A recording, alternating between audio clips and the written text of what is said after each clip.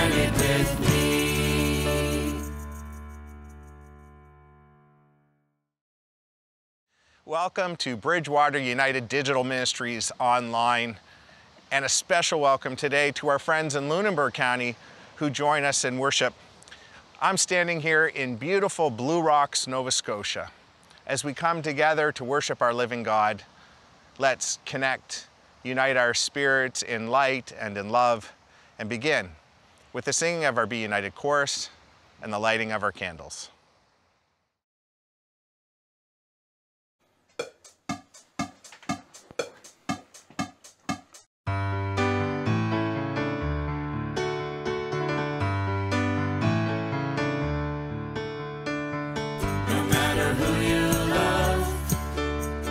Skin color, age, or your means, whatever may keep you from knowing God's love, here is a place you belong.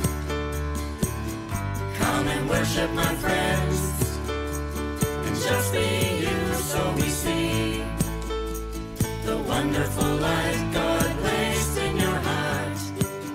Be united with me. Be united with me.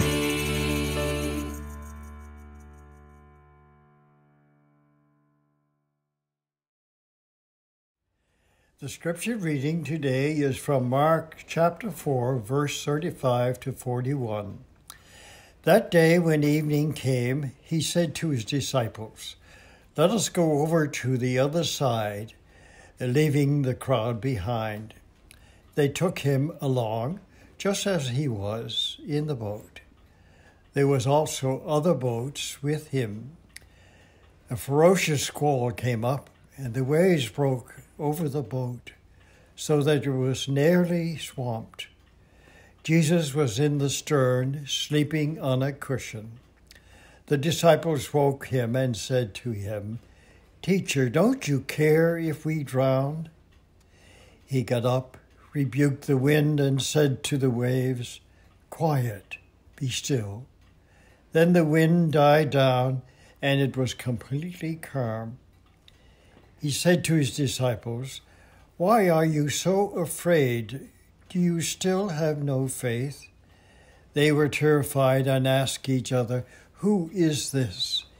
Even the wind and the waves obey him." The word of the Lord. Thanks be to God. Ever been at a family dinner, or maybe just in conversation over coffee with a group of friends, when before long you find that you're getting a little animated and worked up, that the topic of conversation might have shifted to religion or politics or something that has now triggered you and you're fully engaged. You can feel your heart rate racing and you're becoming more passionate, maybe even argumentative. And you're caught up in your argument, and even though you can see that it's happening, you feel like you can't escape it. Maybe if you're with your spouse or a loved one, they give you a little kick under the table, or they squeeze your hand, trying to get you to calm down. Or a friend at the table may try to shift the conversation, to lower the temperature of the conversation and shift things away from what has engaged you, triggered, and wound you up. Or maybe you have the experience of having a friend, and we have sometimes these members in our church who, for whatever reason, seem to create a lot of drama and chaos in their lives. There's always something going on, and they're frantic in their energy, they're animated, and there's always a problem, and they try to hook you in. And in fact, if you don't collude with them, they'll sometimes say that you don't care, that you're not their friend, that if you truly cared for them, you'd be as passionate and as upset as they are. Seems to me that life itself is a lot like the weather. That there are days when things are bright and sunny, and on those days we often feel blessed. We feel that maybe God is with us and that there's a synchronicity to our life and to our spirit. Of course, there's other moments in our lives where life is very turbulent and stormy. Other times where maybe it's just calm and okay. And of course, we all have our moments of fogginess.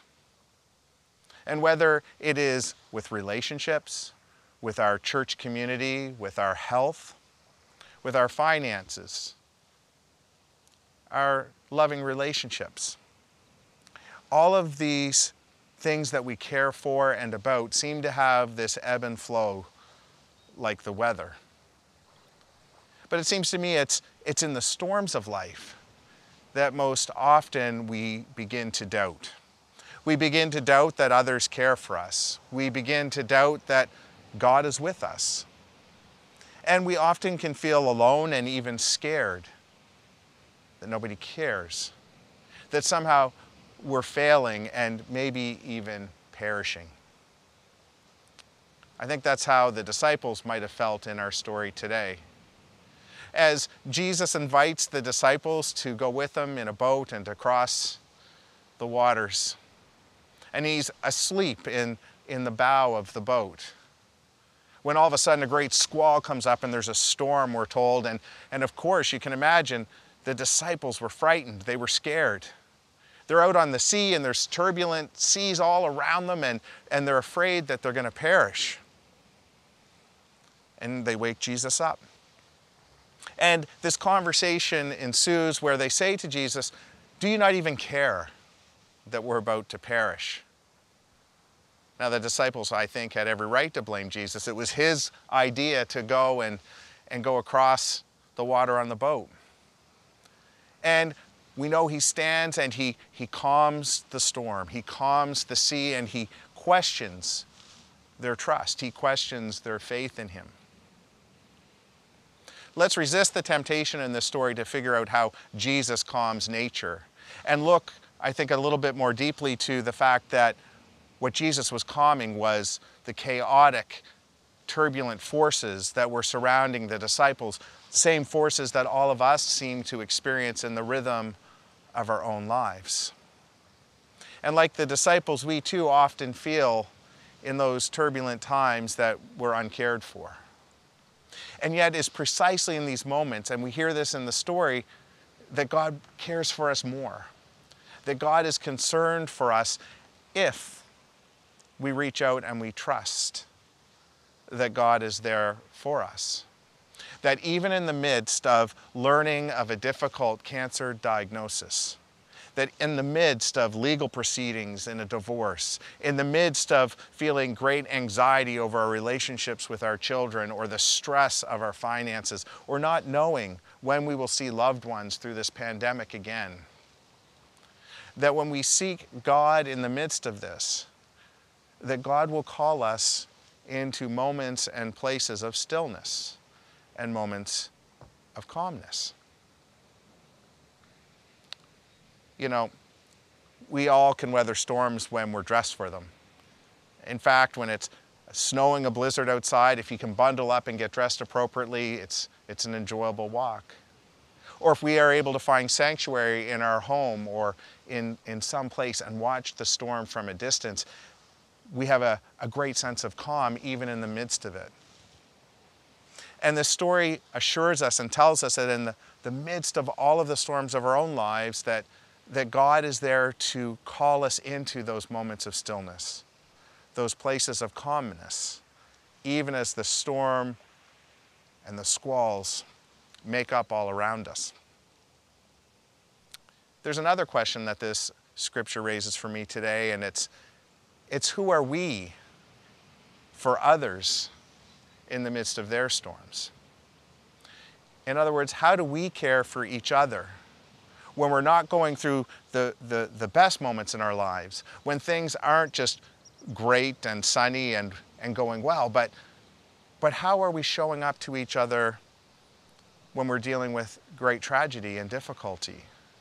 How do we show up for each other when we're trying to understand the direction our church is going or our own lives? Do we come at it, in other words, from a place of fear, a place of scarcity, a place where there's a sense that God is absent, like the disciples in this boat? Or do we approach each other from a place of compassion and love? Do we approach each other as being that stillness and that calm for each other in the midst of whatever may be going on in each other's lives? I know you've seen this and witnessed it before, but there's something very powerful that occurs in human relationship when we are distraught and upset, or when we are grieving and struggling. When a friend shows up and they're that steady, calm, loving, non-judgmental, non-anxious presence for us. We feel great love and great care. Just as I imagine the disciples did when Jesus rebuked those chaotic forces. And he called them into a profound understanding of what it means to deeply trust in God's presence and God's Spirit. We're called to do the same. And certainly we all experience these types of moments, these storms in our own lives, and we do in the church as well, for there's great uncertainty. But we have a choice to either be that tornado in the midst of relationships, to be that person creating drama in the midst of community, or we have the choice to be that calming presence, seeking God's direction, trusting that God's Spirit will lead us through this as we find love and compassion for each other in the middle of it. I encourage you today to be that calm for others, to trust that even in our worst moments, God loves us, God cares for us, and God is with us. May that be the truth for each of you and for all of us. May it be so. Amen.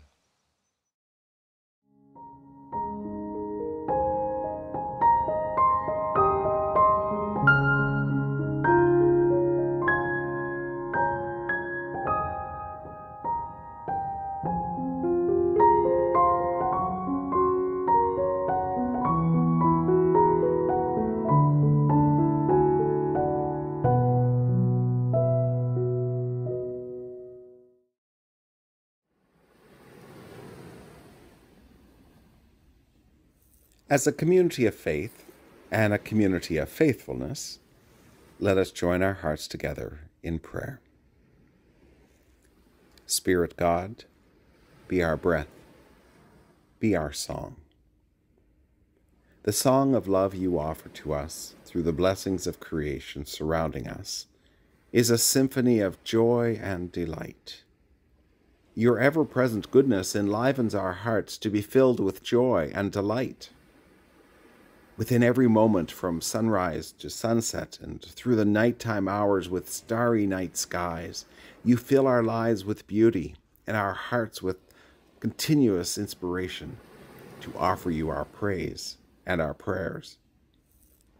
We are thankful for the joy of being one component of your creative goodness in the world, and we endeavor to be generous in our response and care for all that you have offered to us. May every word we share be an affirmation. May every deed we perform be enveloped in gratitude. May every action we convey be wrapped in love. Every breath we inhale and every breath we exhale, may it be filled with praise. For you, gifted Creator and ever-present love, are deserving of our constant devotion.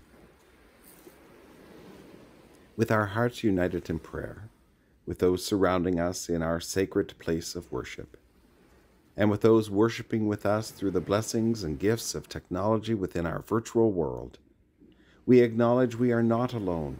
We are part of a large, wide, diverse community of faith. Even when we are distanced and separated from others, may we continue to feel the strong connection with others and celebrate how your Spirit unites us together, how your Spirit enables us to be strong, and how we can offer strength and hope and encouragement to others through the unity of our hearts and our prayers and by Spirit. Together we are stronger. And so we celebrate community. We are mindful that each of us walk our own paths in life. We all have our own unique experiences each day that shape who we are and how we respond to the world around us. From our faithful and individual life experiences, we carry in our hearts a myriad of expressions of gratitude and thanks, and a diverse collection of cares and concerns. Cares and concerns for our own selves, for our circles of family, friends, and community, for people and places across our province, across this beautiful country of Canada, and around the whole of your amazing creation. While we inhale your creative goodness and exhale the prayers we hold in our hearts and minds, we embrace silence and offer the prayers of our gifted lives.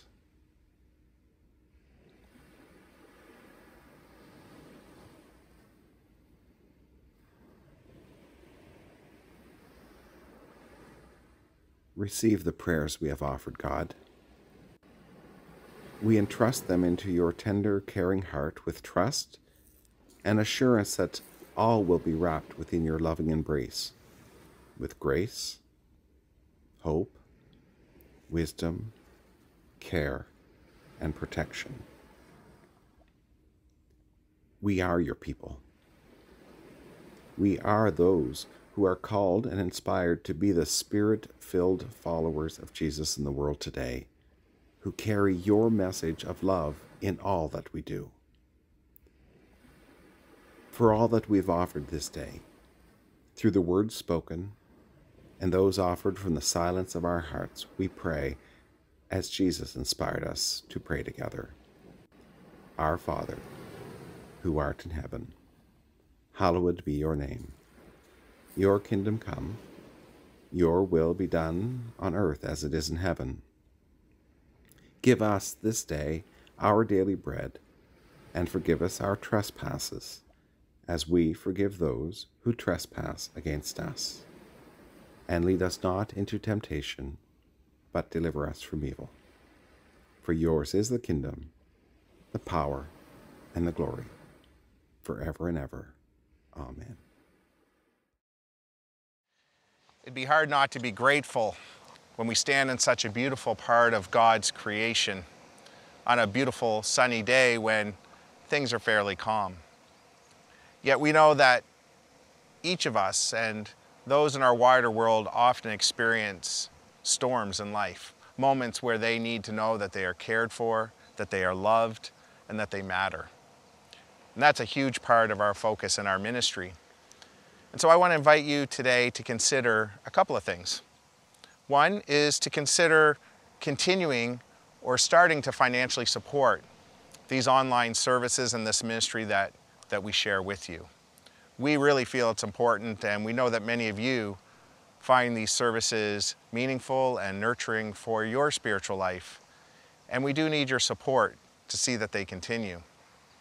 But I'd also invite you to consider how you can use your gifts to serve our wider community. Specifically here at Bridgewater United Church, we are in need of people who may be interested in learning photography and videography, who might want to become part of this online service in some way. And I'm confident that if you are willing to serve, that we have a role for you. We have mentors willing to teach you. You'll be able to be part of this wonderful digital ministry team. So to each of you, for all that you do and for all of the ways that you care and love one another in our world, thank you.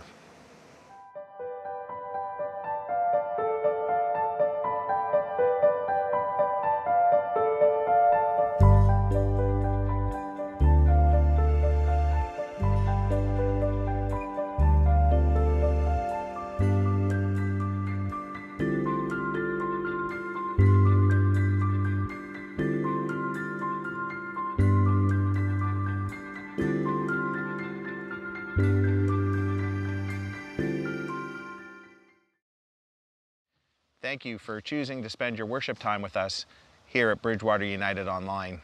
We really do appreciate it. And if I could ask a favor, please consider sharing our YouTube link on Facebook and with friends and family. But more importantly, may each of you indeed know the wonderful blessing that you are and that others are to you.